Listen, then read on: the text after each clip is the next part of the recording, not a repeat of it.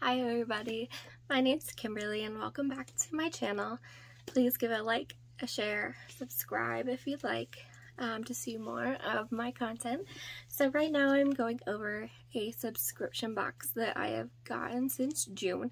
This is called the Plant Club, and if you're new here you'll see I will go through the little brochure that gives you some information about a specific plant that they provide to you during that month, and then at the end I show you the plant and give you some of my personal experience, tips, and tricks that have worked for me for as long as I've had it so far.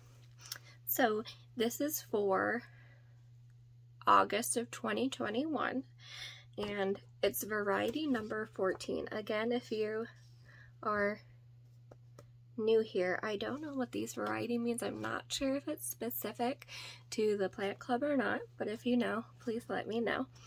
So it's the Plant Club. Every plant has a story, and I will link their information below in the description if you'd like to sign up for the subscription.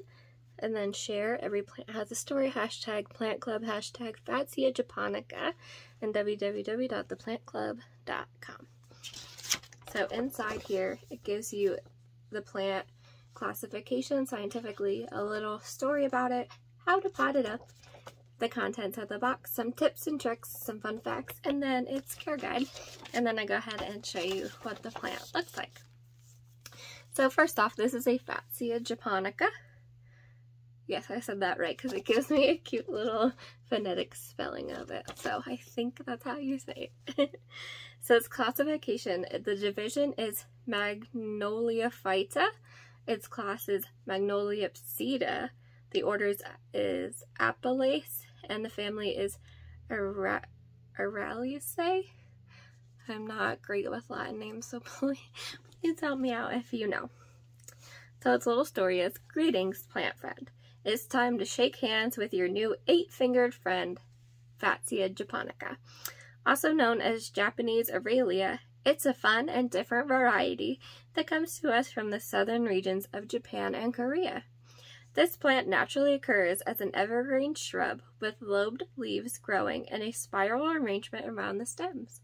As a winner of the Royal Horticultural Society's Award of Garden Merit, the Japanese Aralia has gained popularity as an indoor plant and boasts the ability to improve air quality by removing certain toxins.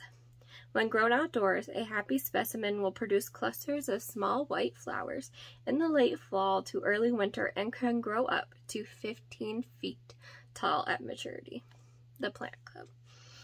And then it gives you some potting instructions, which I do again follow. And if you'd like to see how to pot it up, if you're more of a visual learner, go ahead and let me know and I will make those videos in the future as well.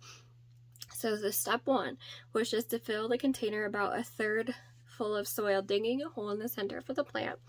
Step 2 was to remove the plant from the grow pot and gently separate the wet excess soil from around the root ball. Step 3 was to insert the plant into the new decorative container and fill the voids with soil. And step 4 was to add the pebble topper and the plant tag. So in the box, it came with these items. It had the Fatsia Japonica, which is the plant, had a modern topper, the plant tag kit, the decorative container, premium soil, and the plant coaster. And now we go into tips and tricks that for healthy plants, or at least for a healthy this type of plant. So it says, the Fatsia like a cool place to thrive in the shade away from hot, dry, or overly sunny locations. To maintain a bushy growth habit and healthy leaves, your Fatsia would appreciate pruning. The easiest way of doing so is by carefully removing 1/3 of the oldest stems each year. That's good to know. Be mindful that your Fatsia is a tropical plant, however, it does not enjoy wet, soggy soil. If you notice your plant leaves starting to drop or yellow, it's being overwatered. Although this is a very hardy plant, it does not necessitate any additional forms of humidity to thrive within your home. It should, however, be kept away from cold drafts. Okay, and here are some fun facts about this plant. It says this plant has many other common names, such as a big leaf paper plant, fig leaf palm, Japanese Aralia, grass glossy leaved paper plant and a false castor oil. And not all of these plants look exactly the same, consisting of variegated forms like the spider's web or annalise. Alright, and then here is the care guide for this specific plant. It likes partial shade to low light. It likes to be watered once a week or when the soil is completely dry. It's best away from direct sunlight, and its temperature requirements are between 60 to 70 degrees Fahrenheit with a minimum of 55 degrees Fahrenheit. And this is my Fatsia japonica.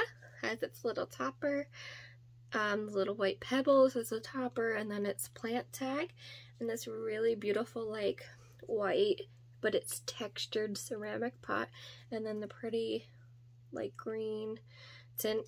But what I like is that even though it doesn't have a drainage hole, it does have like the drip tray here, so it can water out.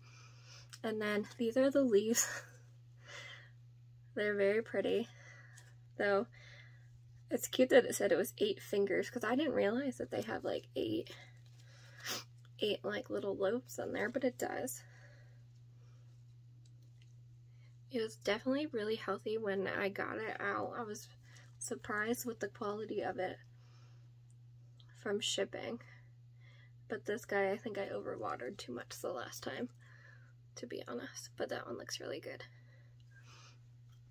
My dad thought that this this was a marijuana plant. So yeah, I thought that was funny that he thought that.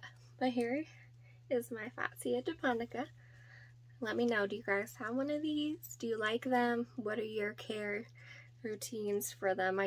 This one actually goes right here in my greenhouse. That's why there's like an empty space there. But yeah, here she is. Bye for now.